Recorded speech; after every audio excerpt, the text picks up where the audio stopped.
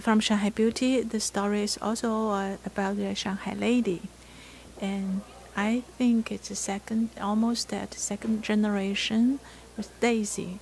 So Daisy is like Yao Yao's mother's generation, and then the story comes out like the second generation.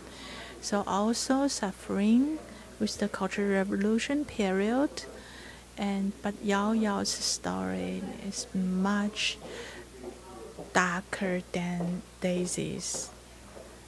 Yeah, so my translator told me this time just several days before, and he said it was so hard to translate this. Why you write so sad story, and even the name of that lady Yao Yao, and for Chinese name it's a nice name for girl.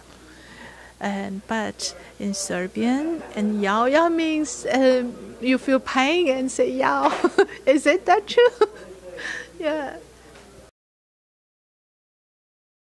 At first, the publisher said they want to translate this book into Serbian and to publish at Serbian.